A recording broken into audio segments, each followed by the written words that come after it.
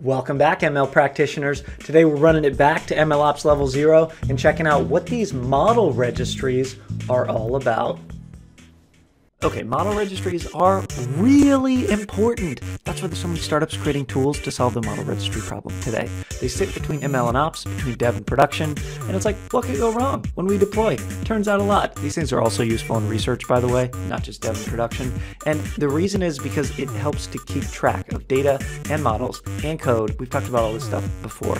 The dark side of this is if you find yourself in production with mislabeled artifacts, that means files, or like the wrong data or the wrong code, or like I have no idea how this model is supposed to perform, that's not a good thing. So what happens is the model registry solves these model problems, these data problems, these software problems, these metric problems, with basically the GitHub of models, the ML hub. That's model registries.